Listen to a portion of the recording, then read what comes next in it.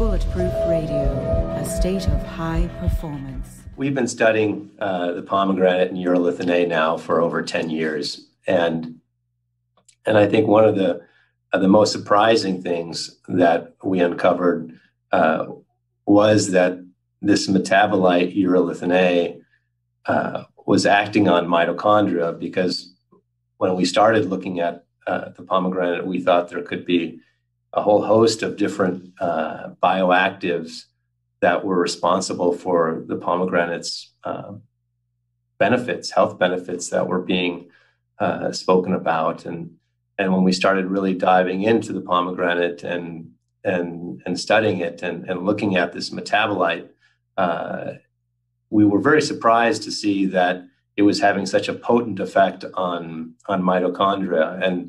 And I think that, this thought that it can translate this effect from a cell into this miniature organism, the C. elegans, and extend its lifespan by about 50%. This was already something quite surprising, because there's not many compounds that can extend the lifespan of a worm by so much. That's more than caloric restriction, by the way.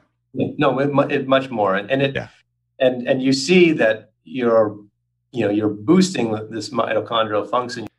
Caloric restriction has been the gold standard, and seeing a 50% increase, this is probably the second or third most effective that I've come across in research. And yes, it doesn't translate direct to humans from worms, but directionally, it's probably going to give you a bump. And from my perspective, we all want to be able to do that, and we all